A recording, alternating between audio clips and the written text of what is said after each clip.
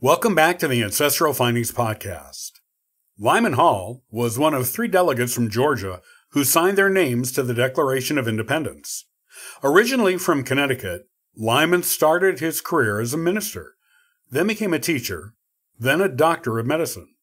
In so doing, he worked his way to South Carolina, and then Georgia, where he became a prominent citizen, which earned him a place at the Second Continental Congress.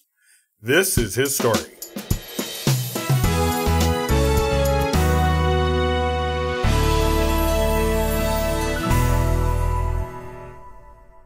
Lyman Hall is another signer of the Declaration of Independence, probably of a medium level of notoriety in history.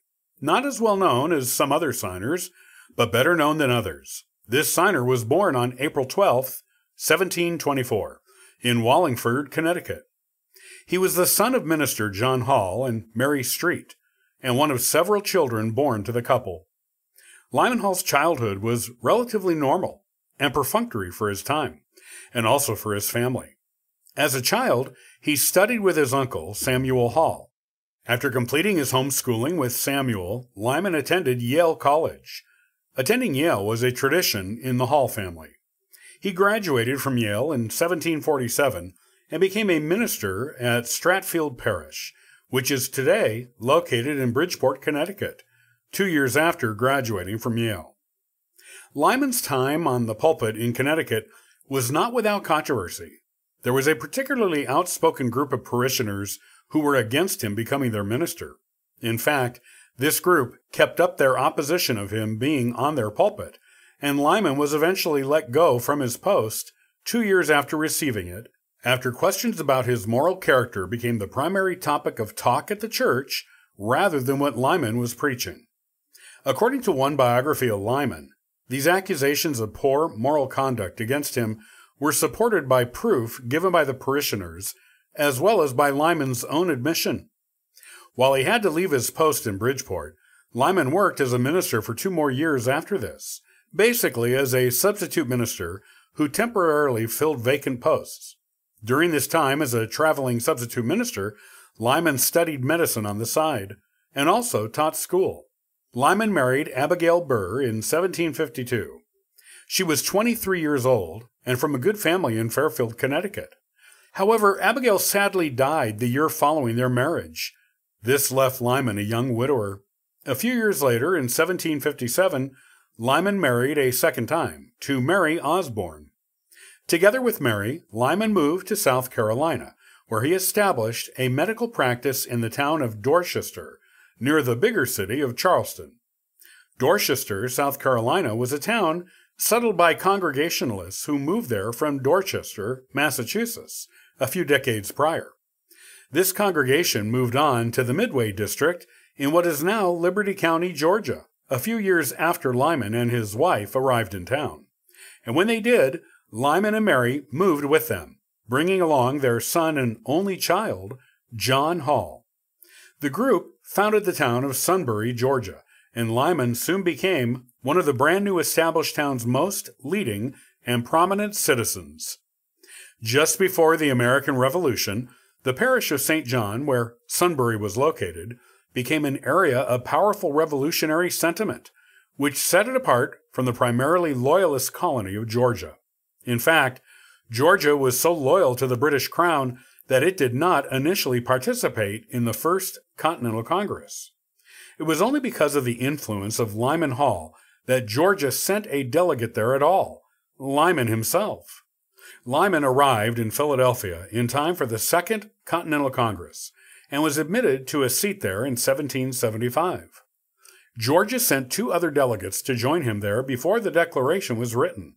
So it was that Georgia had 3 delegates at the Congress who all signed the Declaration of Independence, Lyman being among them. Lyman was also one of only 4 doctors to sign the Declaration of Independence. During the American Revolution, Lyman's town of Sunbury, Georgia, was burned by the British. This happened in January of 1779.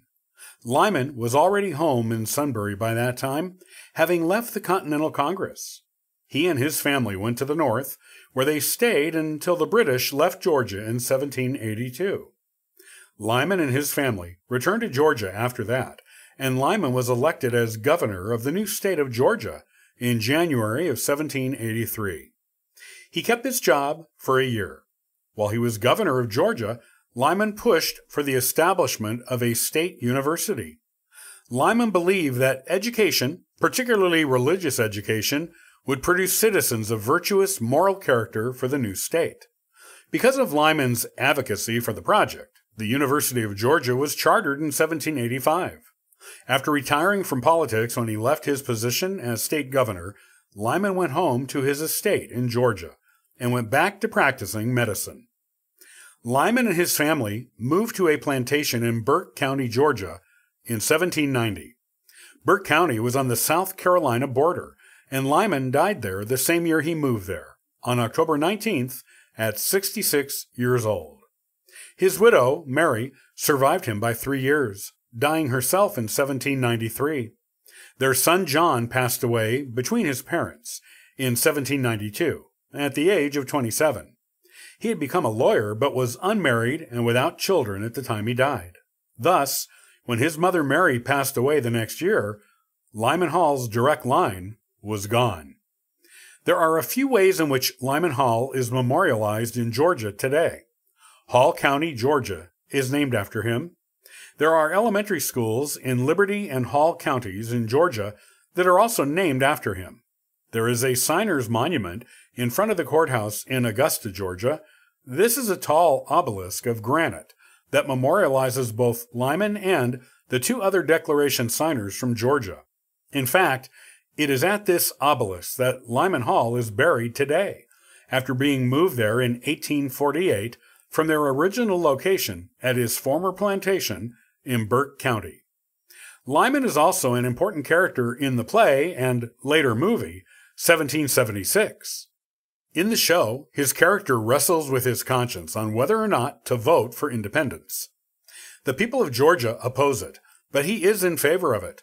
While initially voting no on independence, in a vote that required a unanimous yes for the measure to pass, Lyman later changes his mind when he remembers the words of Edmund Burke, a member of Parliament in Great Britain. A representative owes the people not only his industry, but his judgment, and he betrays them if he sacrifices it to their opinion.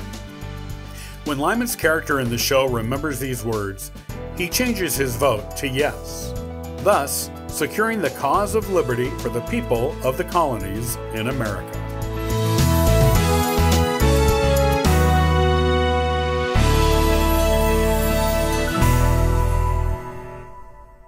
Many thanks for listening to and following the Ancestral Findings podcast.